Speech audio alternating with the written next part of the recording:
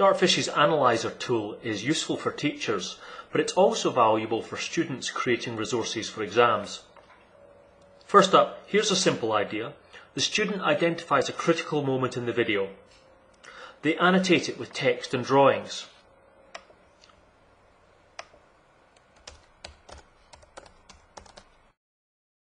And then the snapshot button is used to save this screen image as a picture file. And that can be inserted in a PowerPoint slide or a Word document. Taking this idea one step further, the pupil or the teacher can add key positions.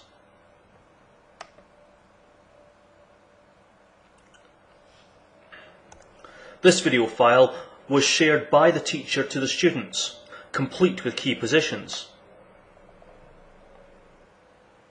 which have guidance from the teacher on what is required. Again, these images can be published, either as pictures saved to the computer or printed. A student storyboard might have examples of their progression through the year and comparisons of their performance against the reference performance. And now, the best way they have of making this available to teachers or examiners is to create a media book.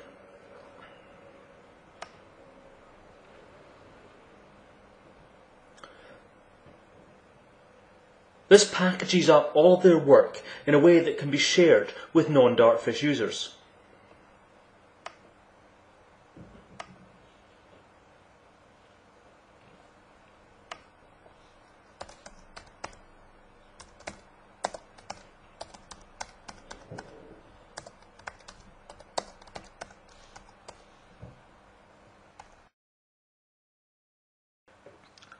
A media book like this can be either created as a standalone file or in fact as a web page that can be accessed from the school network, from an intranet or from the internet.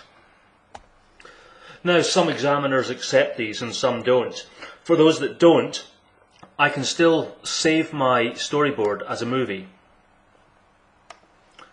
Each scene in the storyboard will form part of the overall movie. So I can still make use of my split screen comparison as a video file, or I can turn it into a DVD.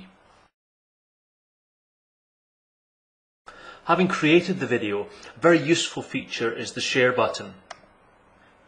This is because not only will it let me save this onto a CD, but it would also allow me to send this to the school network.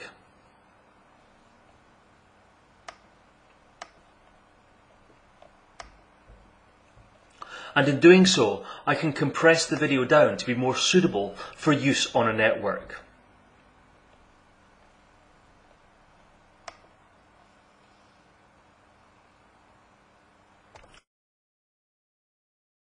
Now, one of the most important reasons that makes Dartfish useful for student use is the fact that it also exists as a classroom edition. This includes the analyzer. It doesn't include a lot of the functionality of the full Pro Suite edition, but its main feature is its licensing. Dartfish Classroom isn't licensed to individual computers. This means that you can install Dartfish on as many computers in the entire school as you want. The limitation is the number that can be used at any one time. You buy, well, in this example, say 30 licenses. And that means that 30 people can use this simultaneously. When the 31st person tries to log in, they'll get a message saying no more licenses are currently available.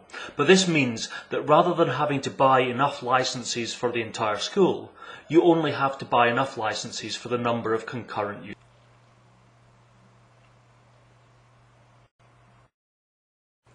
The previous video revealed how Dartfish Classroom Edition makes it easy for students to have access to analysis software.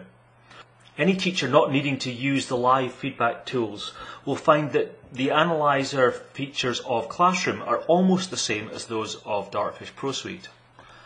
And that's going to open up access to teachers to be able to create these media books.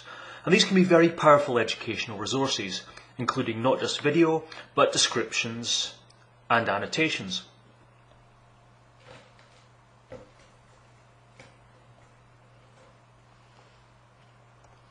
In fact, the slideshow part of the media book even allows you to print handouts of key positions.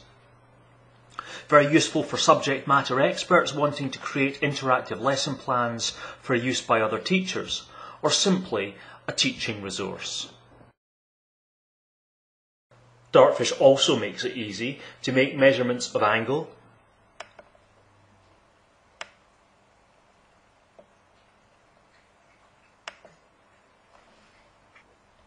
time,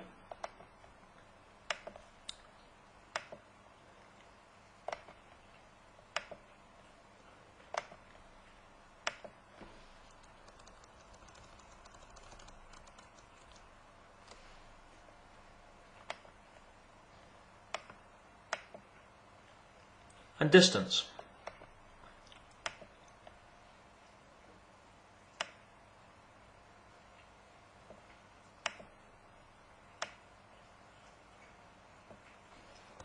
Directly from the video images.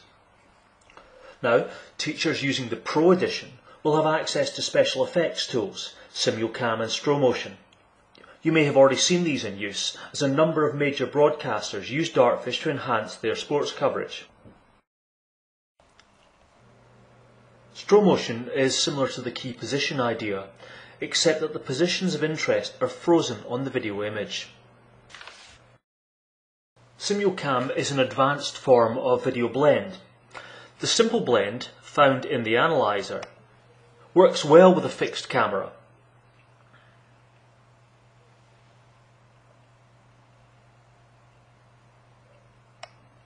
But when the camera is moving,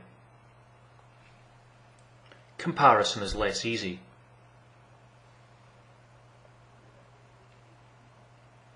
Simulcam matches the background in each image to facilitate comparison.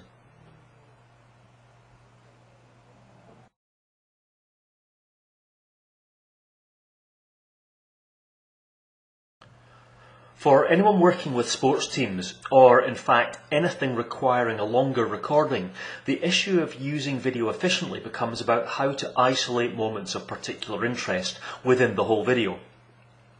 Tagging is the tool that does this, and it does so by using buttons that you define yourself, and you use these to mark the video to create an index.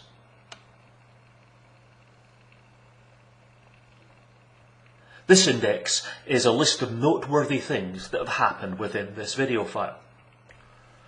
And with my index, I can now conduct my team feedback. First of all, I enter Play Events mode. Then I decide how I want my events to play, either once or perhaps to repeat. I select my event. And what I will typically do now is go into full screen view and use the remote control to select events, play them, slow them down, and so on. Another common need is to extract from the game video the contribution made by individual pupils. Tagging has a player database. I select the players that are playing in this game, and that creates event buttons which I can use to again create an index of what each one of these players has been up to.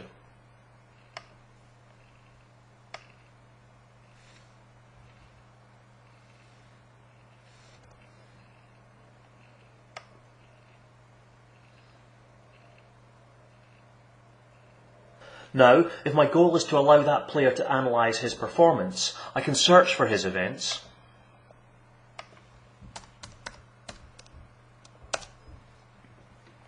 and export them as video clips.